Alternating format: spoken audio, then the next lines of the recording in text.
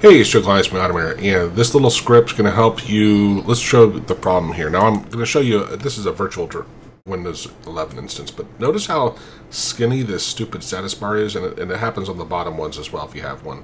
But they're very narrow, and I know they're wider when you mouse over it, but I find that very annoying. So what I've done is had one of the guys write a little script. So let me go ahead and run it.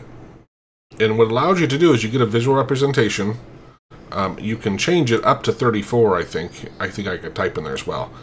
And you get an idea of how it's going to look. Now, unfortunately, and I tried a lot of things, the only way to get this to actually happen here is to restart. So I'm going to hit apply. It'll ask if you want to reboot. I'm going to hit no here because if I do that with the virtual one, it actually acts kind of weird. But I'm going to hit no, and it'll just say changes will be applied to your next reboot.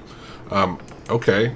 And now, I'll close that, and now I'm going to power down in this, and I'm just going to pause the recording, but it's going to come back up, and you'll see the changes there. So, okay, so I told it to restart. I got to sign in, which is really nothing on the virtual ones.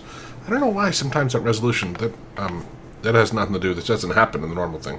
But now, when we look at this, you'll see here we got fat scroll bars. So it's a simple minor tweak to your registry. Very easy to do. It does take a reboot, so make sure you reboot. And I'll put the URL where you can grab this. But and maybe you don't want them that fat. That's kind of annoying and how wide that is.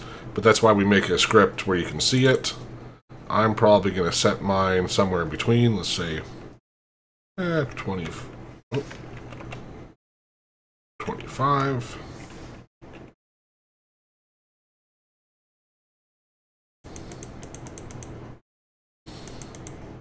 Yeah, that's maybe 20. That's probably about where I want mine.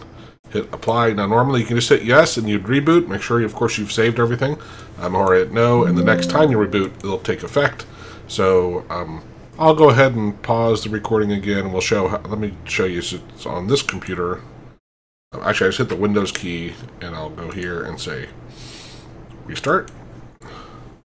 And it just brings you down. It closes. It comes now on your computer, it won't be a virtual drive or instance, but it'll come back in, sign in, and now the Widen Explorer. Notice it's not quite as fat as the other one was, but yeah, I find this much easier and nicer on my eyes. Maybe it's something with older people, and I'm older apparently. But I hope you enjoy that. Like I said, I'll put the URL up here on the screen if you want to grab that. And thanks so much. Have a great day. Cheers.